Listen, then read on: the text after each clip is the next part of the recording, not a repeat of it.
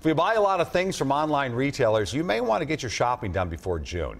Today, the U.S. Supreme Court heard arguments in a case that could make it a lot easier for states to collect sales taxes.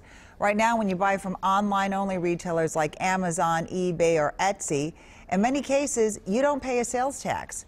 But as Esme Murphy shows us, an unusual coalition, including President Trump and Minnesota's Democratic Attorney General Lori Swanson, is asking the Supreme Court to change that.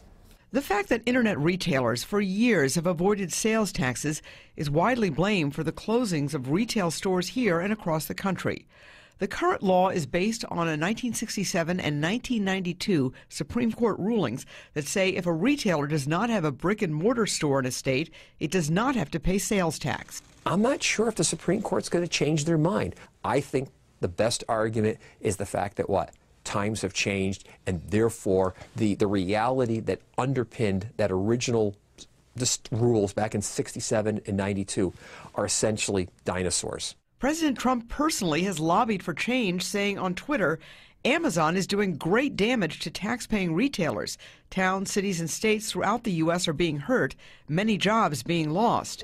Minnesota's DFL Attorney General Lori Swanson has joined 42 other states with a friend of the court brief urging the Supreme Court to make it easier for states to collect sales taxes. And for Minnesota, a lot is at stake. A 2017 federal report says a change would mean Minnesota could collect more than $200 million more in sales taxes every year. Minnesota's two retail giants, Target and Best Buy, both sent a statement saying they want a level playing field. Best Buy's CEO saying, quote, "We have worked for years as part of a broad coalition of large and small retailers to close the loopholes that give online-only retailers up to a 10% price advantage." The Supreme Court ruling is not expected until June, but even if the High Court doesn't make a change in the law, Minnesotans will eventually have to pay more.